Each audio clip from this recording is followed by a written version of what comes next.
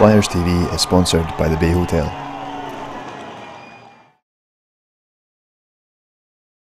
Ryan, first of all, congratulations on becoming a father. What's that like? Thank you.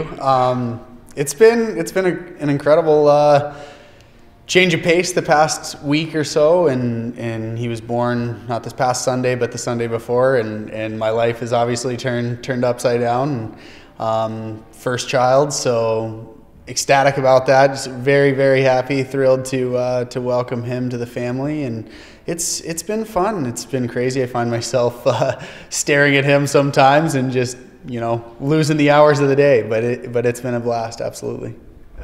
He's Scottish, obviously born in Kirkcaldy. He is. We have our very own Pfeiffer. So yeah, he was born in town here, and we're happy to have that on the passport for the rest of his life. Good. Looking back to last weekend, the overtime loss to Nottingham Panthers, a point gained, but you must have been pleased with the performance of the guys. Yeah, I think that we played well. I think that it was a game that was within our reach. I think their goalie played spectacular. That's a good hockey club over there, and unfortunately we weren't able to get the 2 points. But I thought that we put a product on the ice where it allowed us to put ourselves in that position to gain the 2 points. Unfortunately, it didn't go our way at the end there, but hockey's hockey, and unfortunately we were only able to get 1 point. And what's your thoughts going into this weekend? 2 away matches in Belfast, then home in Kirkcaldy against Sheffield. I think that I'm excited for this last weekend going into playoffs. I'm happy to be playing 2 really good hockey teams. The pace will be higher. The boys will be trying to win these games on either side, and I would much rather that than meaningless games. Sheffield has a chance to win the championship here on Sunday night, and that'll be something that they'll be battling for, we'll be battling for, and that's a great way, a great pace to end the regular season and transfer over into playoffs. We've talked in our locker room for the past couple of weeks. We're playing playoff hockey. We want to be playing playoff hockey, and that's a great game to finish the regular season at a high level, a high pace against a really good team. Looking to Friday and Saturday, what are you expecting from Belfast Giants? They're a good, strong, hard-nosed team. I expect nothing less than 100% given. They're going to finish all their hits. They're going to play hard. They're going to be playing their playoff hockey, and we're going to have to match the intensity level and work ethic. And I think that we've beaten them this year, and I think that we'll have an opportunity to be able to do so again. What are Fife Flyers' chances of getting silverware at the end of the season? That's always a goal. That's a goal of every team. Fortunately, in this league, there are 3 types of silverware that you can get that you can bring home, and right now we're still in the running to get one of them.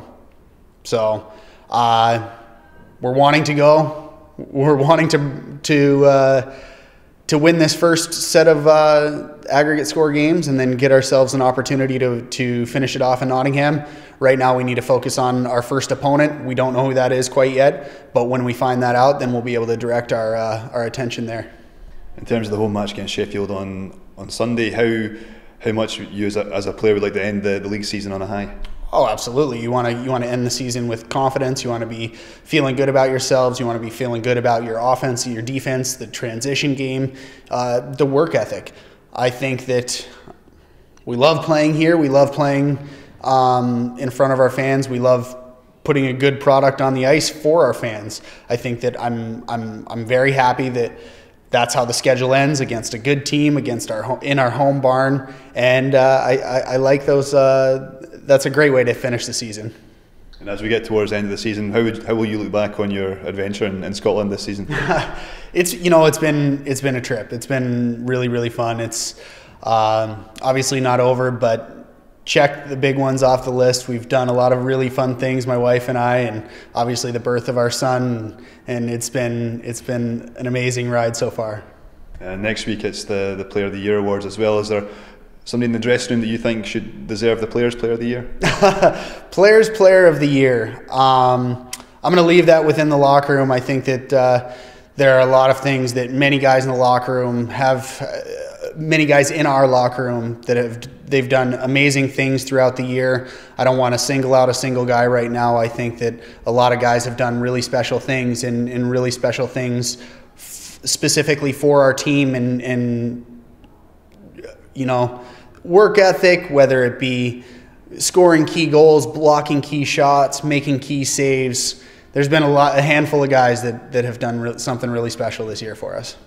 Cheers, Ryan. Thank you. Thanks a lot.